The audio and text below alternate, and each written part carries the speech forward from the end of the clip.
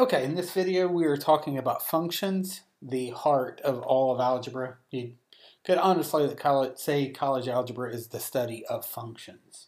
So what is a function?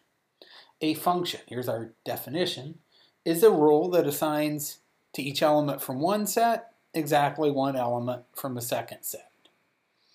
That first set, where we get all of our inputs from, is called the domain. The function takes elements from the domain, assigns them over to elements from the range. These are all our inputs. The range is the set of all the outputs. In a college algebra class, typically the domain will be the set of all of our allowed x values, and then the range will be the set of all of our y values. It doesn't have to be that way. We could easily have functions where we use other variables besides x and y, or we could even, if we wanted to, have functions where y's are the inputs and x's are the outputs. But we typically wait until about pre-calculus to do that. Here, in a college algebra class, usually our inputs are x's, our outputs are y's. So a function takes elements from one set and maps them over to elements from the second set. So the first question we want to ask here is, does this picture that I've called f represent a function? Is f a function? And the question is, does every input over here have a line going over to exactly one output? Does every input have exactly one output? And the question, or the answer here is yes, it does. Yes. F is a function.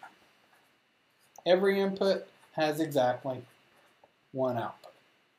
I like to say a function is like a vending machine.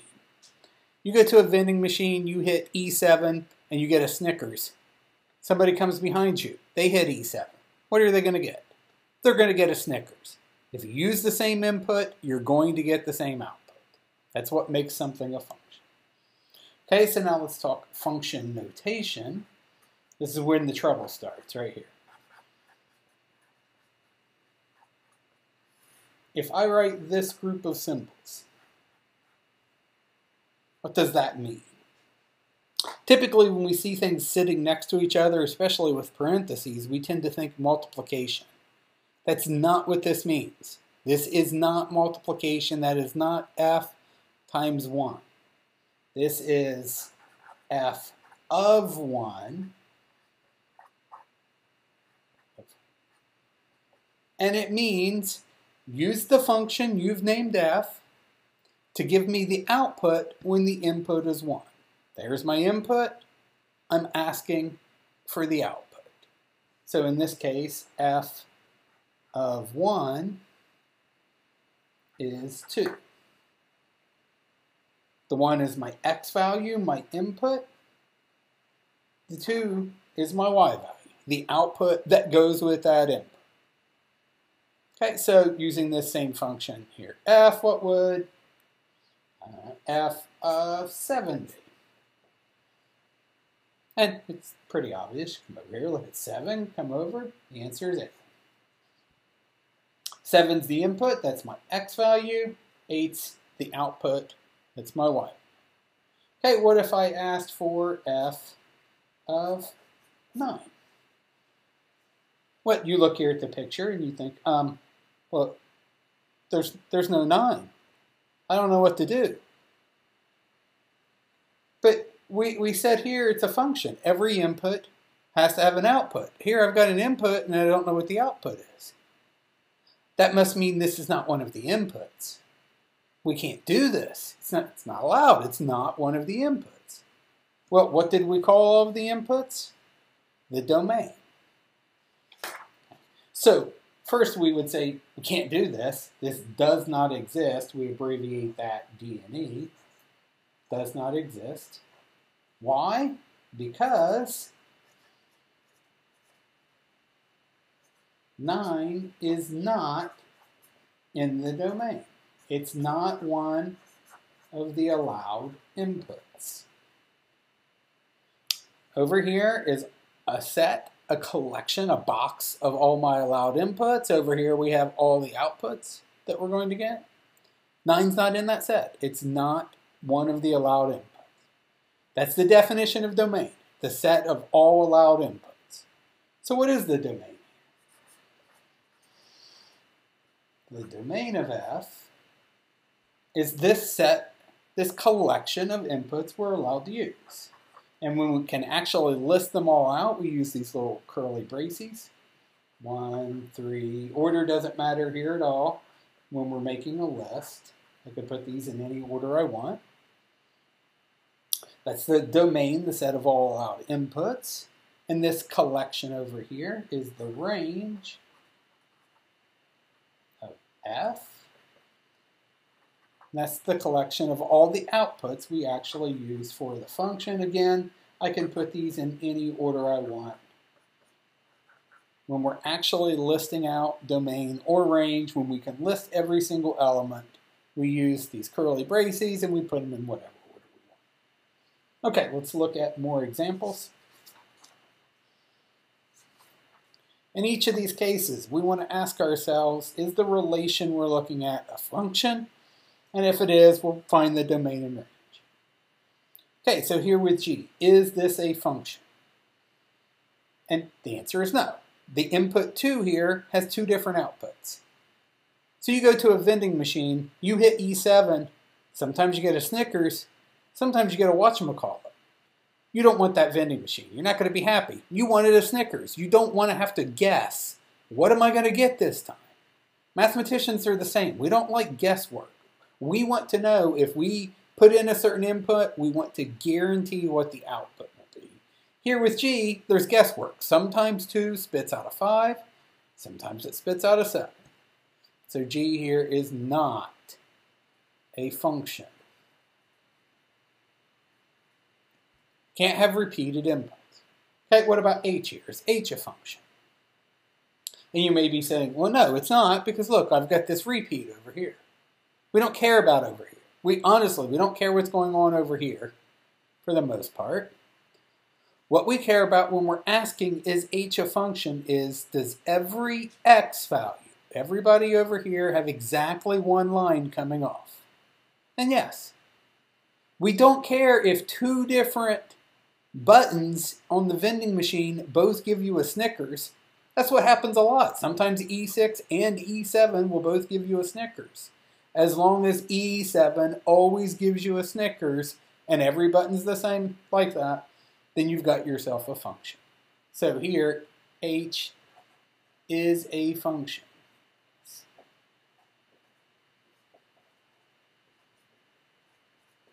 Okay, so what is the domain of H? We'll abbreviate that with just D for domain. The domain is the set of all allowed inputs. 8, 1, 4, 9. And the range, we'll abbreviate that with just R. Over here, all of our outputs are 2. We hit 2 twice, but we don't care. We're just making a list here. We don't have to list 2 twice. If we've listed it, we've listed it. 14 and 6. Okay, let's move on to this XY chart. Does this represent a function? Does every input have exactly one output? In other words, do we have any repeats over here in our list of X's? We've got some repeated Y's, but we don't care about that. We only care about, are there any repeated X's? This is a function. There are no repeated X's. Okay, and finally this one. We have this XY chart. Does this represent a function? No. Look right here. The input 1 has 2 different outputs. Sometimes 1 spits out a 2, sometimes it spits out an 11. This would not be a function. Now the key here is not that 1 popped up twice, it's that we had 2 different Y values over here for the same X value.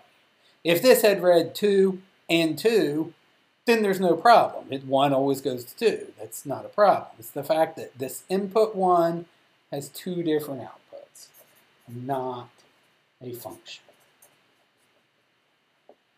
Okay, another way to represent a function is by a graph.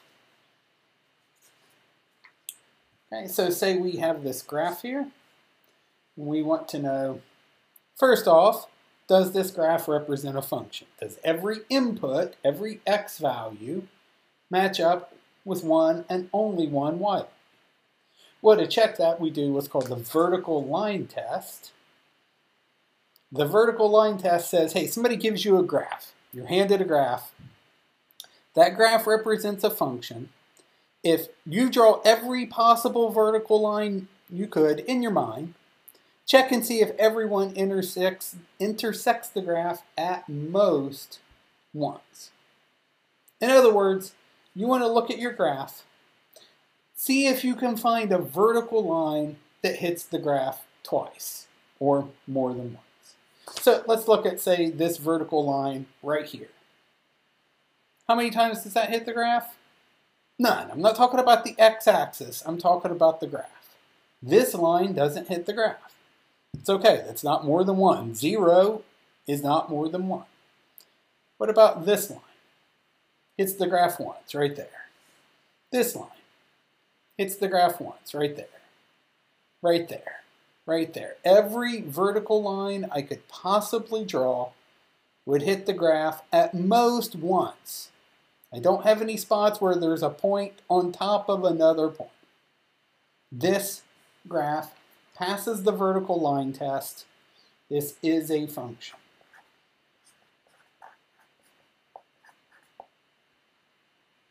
Okay, let's evaluate this function at a couple of points. Let's ask maybe what is f of 0? Meaning when x is 0, on the graph itself, on this curve, what is the y value of the point? So x is 0 is right here. I'm talking about that point right there. The y value there is 4. So the point 0, 4 is on the graph. That's all we're saying. It's just a point on the graph. Inside the function here, that's my x value, my input. Over here is my y value. Okay, what if I asked for what is f of -1? Okay, so we look on the graph. When x equals -1, I'm talking about that point right there. What is that y value? That looks to be 0. F of -1 is 0. That's my x value. That's my y value. Okay, what about f of 3? So we're over here on the graph. Here's x equals 3. We're talking about this point right there. Well, that's not as obvious as some of the others. Looks to be a little more than 2. We're not 100% sure what it is, but we could guess at it. I would say f of 3 is approximately 2.3 maybe. There's my x value, my y value of that point right there. Okay, what if I asked for f of 8? Well, the graph stops at 7. It doesn't go to 8. 8's over here. When x equals 8, there's no y value there. This does not exist. There's nothing there. Again, D, N, E. Does not exist. But we just said it's a function. Every input has to have an output. How can I not have an answer here if this is a function? That must mean that this number here is not one of the allowed inputs. It's not in the domain. The domain is the set of all inputs we're using for our particular function. All the x values. So let's find the domain here. Okay, so we're talking about x values here. For domain, we're looking horizontally. What x values am I using? Now, I can't just list them off like I did before. I can't play this game here where I could write them all out because I've got an infinite number of them. -4 is one of my inputs. It's negative 3.7, 1.25, about here, has a y value. Pi, 3.14, 159, and so forth, is about right here. It's got a y value. All of these x values, all along here, all get used. They're all part of the domain. It's impossible to list them out, so we have to use interval notation. We have to write this as an interval. And remember, intervals are always, always, always, always smaller, comma, larger. So for domain, I'm looking horizontally. I want to ask, what's the smallest x value I use? And then what's the largest x value I use? So I'm looking at my x-axis here. I'm using all of these x values. So my domain is going to be x is greater than or equal to negative 4 and less than or equal to 7. How do I know equal? Because of this solid dot right there. Because we have a solid dot, we put an equal to here. Same thing over here at the 7, we've got the solid dot, so we put the equal. Okay, now we're going to write this as an interval. Interval smallest, comma, largest, negative 4, comma, 7. With brackets. Why brackets? Because we have the equal to. If we have a solid dot at our endpoint, we use the equal to, we use a bracket. If this had been an open circle, we would not have the equal, we would have a parenthesis. We'll do examples like that in a minute. Okay, so the domain, the collection of all the x values we're using for the function. What about the range?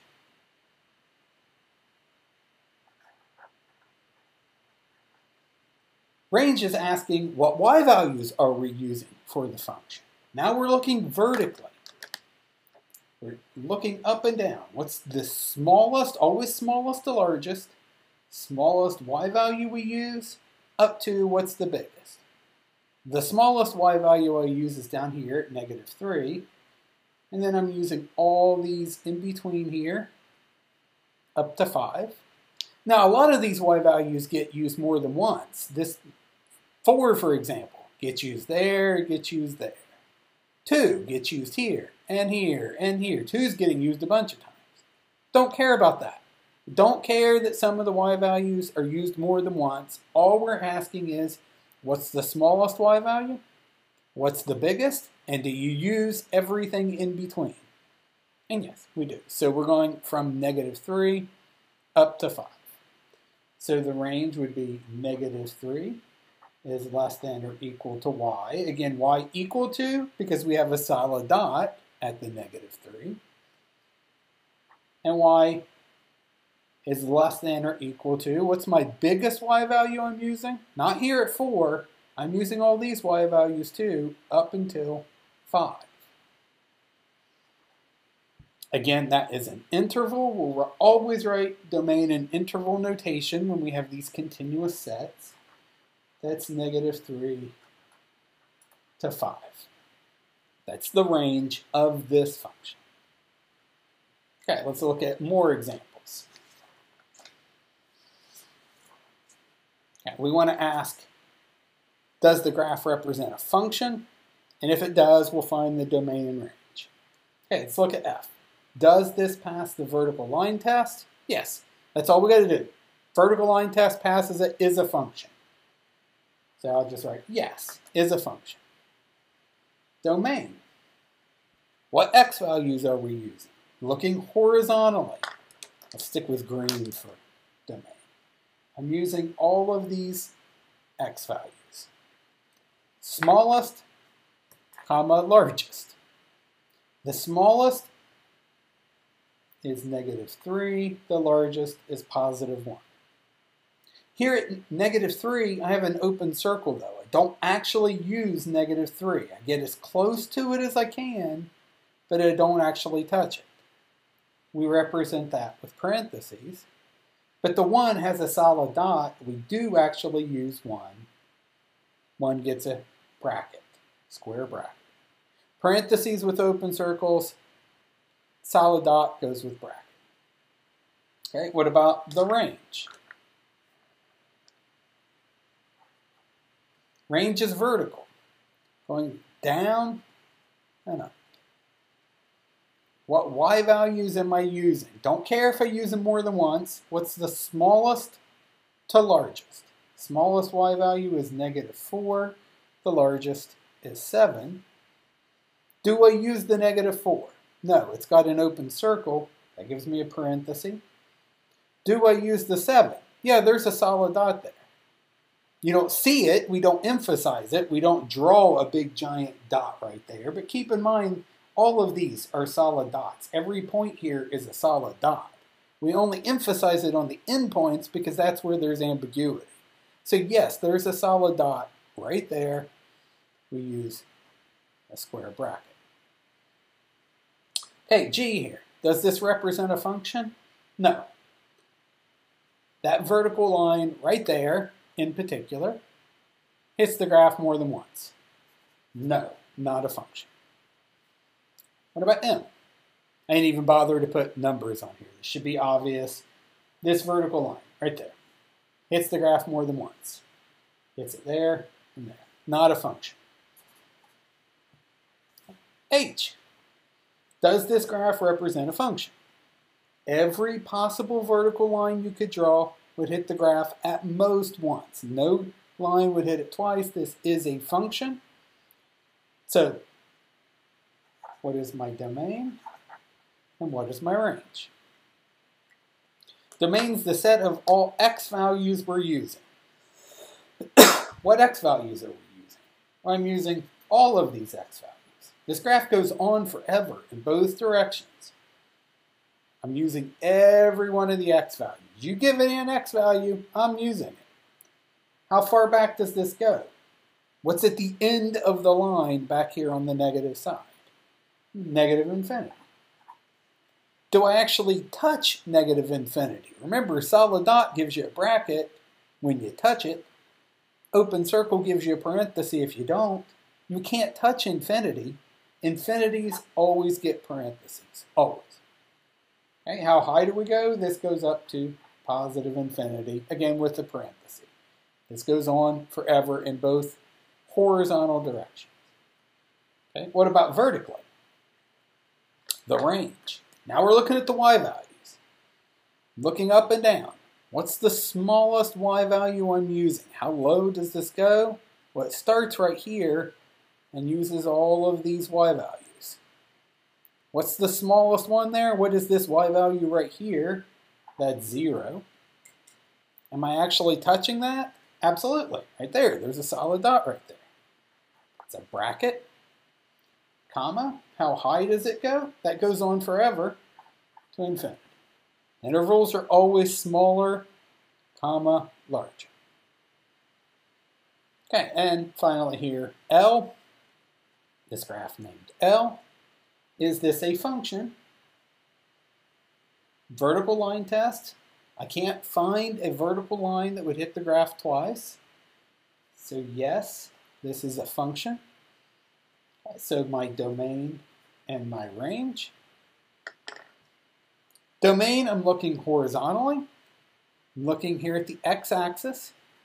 And it looks to me like we're using all of these x values here from -3 up to 7. -3 to 7. Okay, then we got to decide brackets or parentheses. Here at -3, I've got an open circle. Open circle is a parenthesis. Over here at 7, I've also got an open circle. Parenthesis. Okay, range. Range is vertical. Looking up and down. Smallest to largest, not left to right. Down to up. Smallest y value I'm using, right here, -6. I use all these, all the way up until 10. Some of these y values get used twice, don't care at all. I'm using all of them in between -6 and 10. -6 to 10. Did I actually touch -6? No, I have an open circle, so parenthesis. Same thing at 10. I've got that open circle there, so parenthesis at 10. Okay, another way to represent functions is by giving a formula. This is by far the most common. This is what you do in college algebra. You have a function, some formula, and you have to find domain, range. You have to graph it. You have to evaluate it. A lot of stuff we have to do with our functions. Now, the first question is this even a function?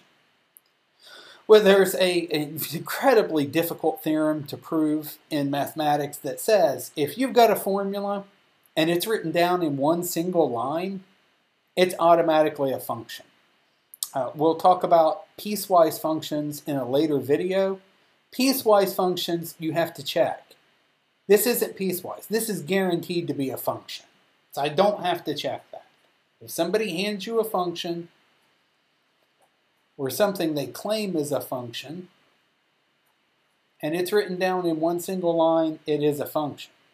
What about domain? I just got a formula here. I could get out my graphing calculator and try to graph it and look at the picture.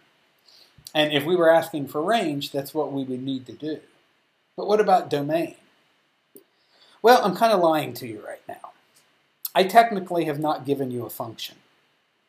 This is just a formula. If I hand you a formula, I'm supposed to also tell you what domain I want you to use. That's the way it's supposed to work. I give you a formula, and I say, here, use these x values. This is what I want you to use. But mathematicians are lazy, and we usually don't do that. Usually we'll just hand you a formula, and we expect you to know this. If somebody hands you a formula, the domain that they're expecting you to use, unless they state otherwise, is what's called the natural domain. And that's the largest set of real numbers that make sense in that formula. The largest set of numbers you can plug in as long as you don't break any rules. Now, in real life situations, that will depend on the physical situation. If you're talking about the number of postage stamps you're going to buy, it doesn't make any sense to buy half a postage stamp. So your domain then would just be whole numbers. If you're talking about throwing a rock off a building, negative times wouldn't make any sense. So your domain would just be positive real numbers and so forth. But if somebody hands you a formula and says, figure out the domain, what they mean is find all the real numbers you can plug in that don't break any rules. Well, what are our rules? What are things that don't make sense? We'll add to this list later, but for college algebra, for now, the rules are you can't divide by 0, and you can't take square roots or really any even root of a negative number. Later on, we'll add extra things to that list. You can't take logs of 0. You can't take logs of negatives. Tangent has domain issues. There are other rules that we learn later. But for now, this is all you worry about. You can't divide by 0. You can't take square roots or 4th roots or 6th roots of negative numbers. Okay, so I have this formula. If I hand you this, I expect you to be able to say, oh, well, the domain is all the numbers I'm allowed to plug in here as long as I don't divide by 0 and I don't take any square roots of negatives. Okay, so looking here, first thing I ask myself is it possible I'm going to accidentally plug in numbers and divide by 0? Well, no, there's no dividing here. There's not a division symbol anywhere. There's no way you could accidentally divide by 0, so I don't have to worry about that. What about square roots of negatives? There's no square root symbol. I don't have to worry about either of those issues that might come up. So then the domain is the largest set of real numbers that exists, all real numbers, negative infinity to infinity. That's the set of allowed inputs, the stuff I'm allowed to plug into this function. Okay, so let's plug some stuff in. If I wrote this group of symbols, that means replace all x's with a 1 in parentheses. So f of 1 is 1 squared minus 3 times 1 plus 4. F of 1 means rewrite this formula, write everything you see. But now, instead of writing x, replace whatever's here with whatever's here. Replace all the x's with a 1. So what is that? 1 squared is 1. Minus 3 times 1, so 3 times 1 is 3. Plus 4. So what is that? 1 minus 3 is negative 2, plus 4 is 2. So f of 1 is 2. In other words, that's an x value, that's a y value. All we did, we literally just made an xy chart, and we said when x is 1, y is 2. Or another way of saying that is the point 1, 2 is on the graph of this function. If we were to graph it out, that's one of the points on the graph. Okay, what if I said find f of, I don't know, negative 5? That just means replace every instance of x with a negative 5 in parentheses.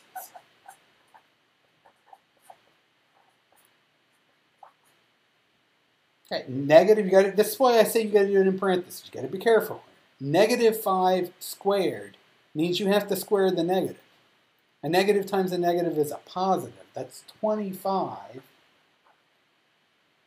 Negative 3 times negative 5 is plus 15 plus 4, which is, what is that, 40 plus 4, 44.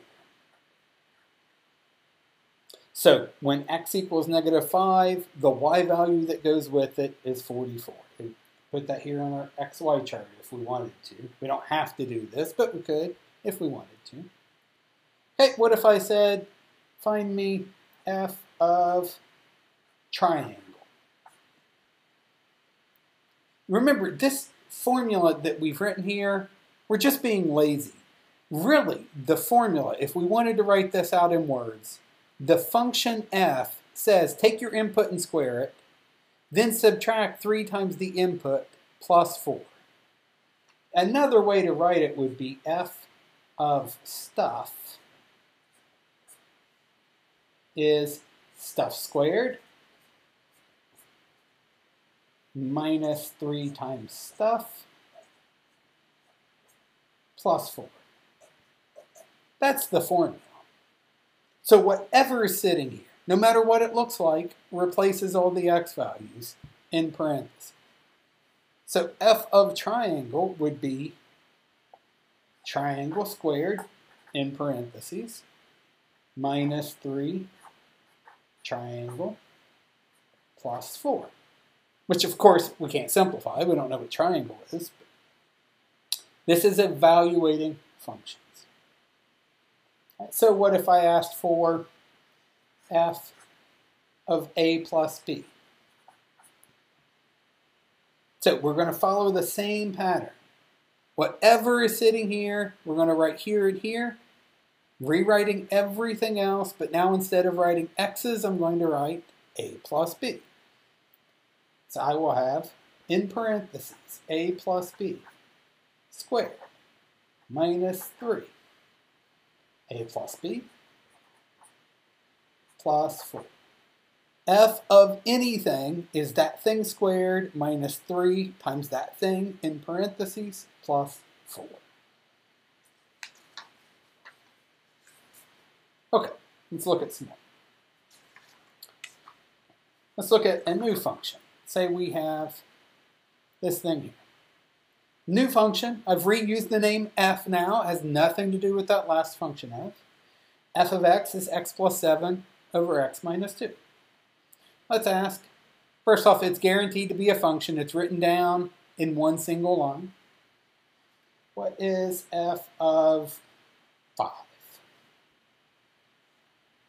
But that just means rewrite everything you see, but now instead of writing x, we're going to write 5 where every x was. So instead of x plus 7, 5 plus 7. Instead of x minus 2, 5 minus 2. 5 plus 7 is 12. 5 minus 2 is 3. We get 4. F of 5 is 4. Okay, what if I asked for f of 2? Well, that would be 2 plus 7 over 2 minus 2, replacing all the x's with the 2, which would be 9 over, we just ran into trouble. We have 0 in the bottom. And we know we're never, ever allowed to divide by 0. Get out your calculator and check it. You can't do 9 divided by 0. It's undefined. It does not exist. So what does that mean? Does that mean this is not a function? No, I already told you. This is guaranteed to be a function. But functions have outputs for all of their inputs. This guy must not be an input. If you have a function that's a fraction, you have to check the domain. You're going to have issues. This thing here might be 0, and you're not allowed to divide by 0. Okay, so let's play with that and see. I said the bottom can't be 0. Let's set the bottom equal to 0 and solve. And we get x equals 2. Now every semester I'll have somebody, I'll hand them a problem like this and I'll say find the domain, and they'll do this. They'll circle that and say there's the domain. X equals 2 is the domain. I want you to imagine that you are a bouncer at some club or some restaurant. Your job is to keep people out that haven't been paying their bill. That's your job. And Dave hasn't been paying his bill. The owner of the restaurant said, look, listen, your job all day long, your only job is to keep Dave out of my restaurant. You know what this guy did? This guy let Dave in and kept everybody else out. Completely failed at his job. Could not have failed more horribly. This is literally the worst answer you could give for domain. This is not the domain, this is Dave. This is the one number you're not allowed to use. That's not the domain. The domain is everything except 2. So the best way to say this is x minus 2 is not allowed to be 0. X is not equal to 2. The domain is all reals except 2. All real numbers except 2. Well, we like to write domain in interval notation, so what would that look like? So let's draw a number line here. Here's 2. How do we illustrate a number is bad? By giving it an open circle.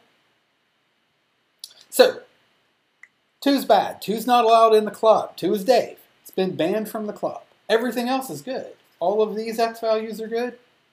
All of these are good. So domain is the set of all the stuff that's good. All the green here is allowed in the club. The green is the domain. How do we write that? Well, intervals are always smaller to larger. I have 2 separate sections here. You kind of put a dotted line here. Look at this section here. That's separated from this. That's not one continuous piece. I'm going to have to write 2 separate pieces of domain. Smaller to larger. What's the smallest number back here? How far back does this go? Negative infinity. Up until when do I stop? Well, I have to stop at 2 because I've got this open circle here. Did I touch negative infinity? No, you never touch infinity. Infinity always gets parentheses. Did I touch 2? No, there's an open circle there. 2. And then this piece over here. Now we've started over. Smaller to larger. What's the smallest number in this piece? Right here, it starts at 2, comma. How high does this go? That goes all the way up to positive infinity. Infinity always gets parentheses. 2 has an open circle on it. It gets a parenthesis. We have two separate pieces. One last step, we put this u in between them to stand for union. This is the domain of this function. Anytime you have one of these fractions where you've got x's in the denominator, set the bottom not equal to 0 to find the excluded values, the daves. Your domain then is everything except those values. Okay, let's look at another example.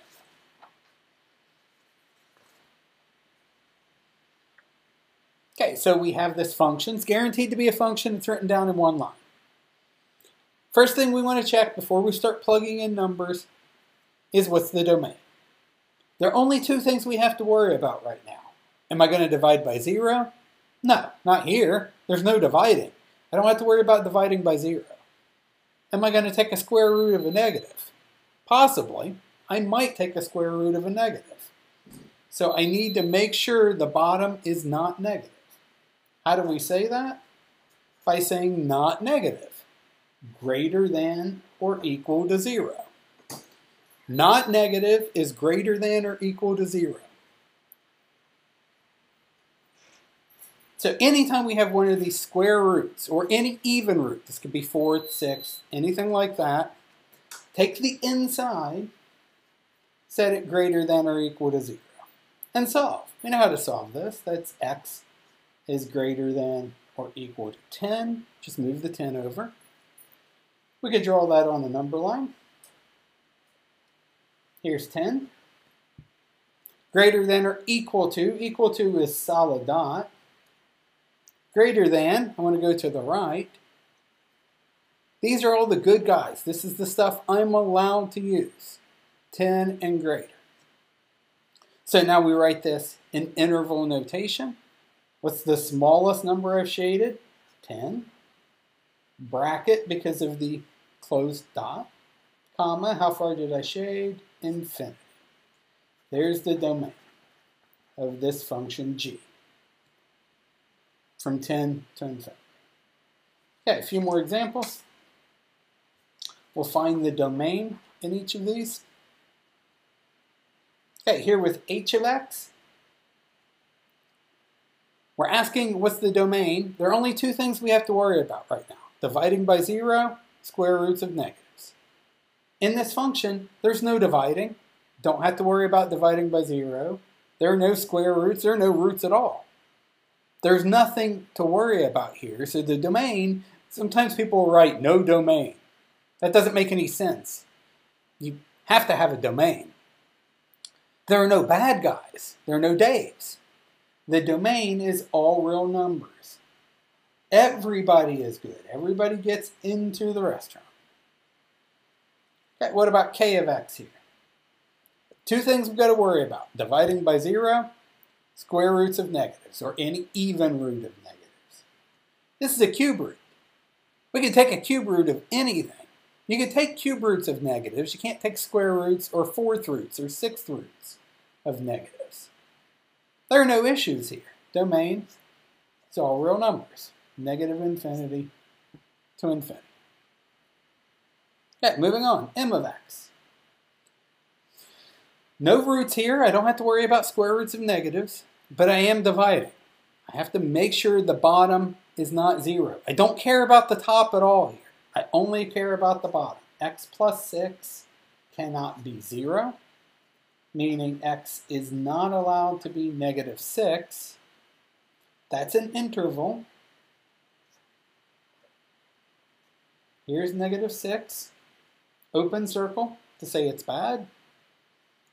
Everything here is good. Everything here is good. This interval here, smaller to larger. Negative infinity, comma, negative 6, parentheses on both sides. This interval here, smaller to larger.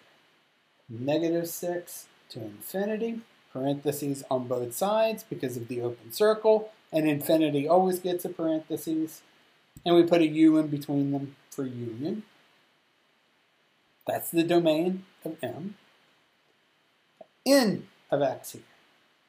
No dividing. I don't have to worry about dividing by 0, but I do have a square root. So I need 3 minus x to be greater than or equal to 0. Which means I'll subtract the 3. Negative x is greater than or equal to negative 3. But nobody asked me about negative x. I want x, so I have to divide by negative 1. Remember, when you divide by a negative, you have to flip the inequality over. X is greater, or it was already greater, less than or equal to 3. Because we divided by the negative, this inequality flipped over. X is less than or equal to 3. And if we graph that out on a number line, here's 3. Solid dot because it's equal to. Less than 3 is this set here. That's negative infinity to 3. There's my domain, negative infinity to 3. But wait a minute, you're yelling. You said x can't be negative. No, I never said that. I said this inside, 3 minus x, can't be negative. X can be whatever it wants as long as 3 minus x is positive. And if you plug in any number from this interval, say you plug in a negative 10, 3 minus negative 10, 3 plus 10 is positive. We're fine. Okay, one last one. Now I've got both combined. I've got a square root and I'm dividing by x's. So from the bottom, x is not allowed to be 7.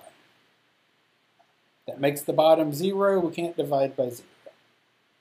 From the top, x minus 5 has to be greater than or equal to 0.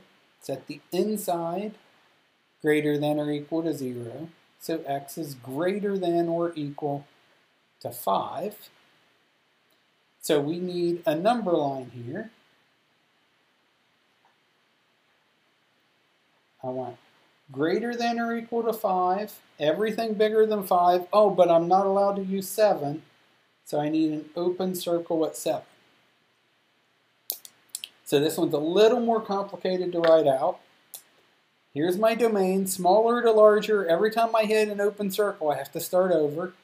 I'm going to go from 5 to 7, and from 7 to infinity. So my domain will be, kind of running out of room here, 5 to 7. I actually touch 5. Solid dot here at the 5. So square bracket. Up until 7, using all of that, parenthesis at 7 because of the open circle. Union, because we're starting over on the other side of 7. This interval here, parentheses 7 to infinity. That's the domain of this function. Okay, that's it.